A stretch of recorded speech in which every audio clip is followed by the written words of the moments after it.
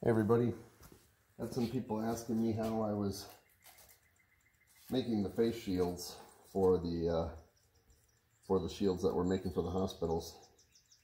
I have a bunch of pieces of 0.04 inch PETG sheet.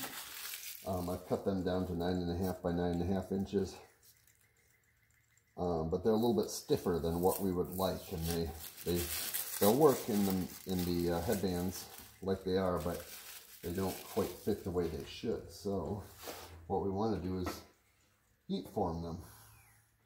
So I got our old toaster oven here. It's set to 225, and there's a piece of sheet metal inside of there that's been cleaned off that they sit on.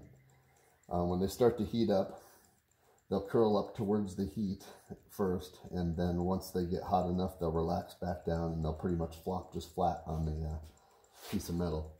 And that's when you know it's ready to come out. And then we're going to form it over here.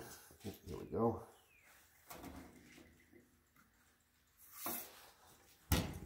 Much more floppy. Lay it over this.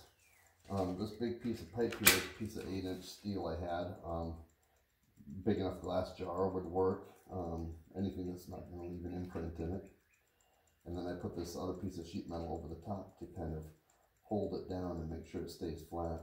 I found if I don't do that, I end up getting waves in it, and it's more difficult to look through, basically, if you don't want that. Peel that back off. And it comes out with a preformed curve, so it'll fit much better and with much less stress in the headbands. Thanks.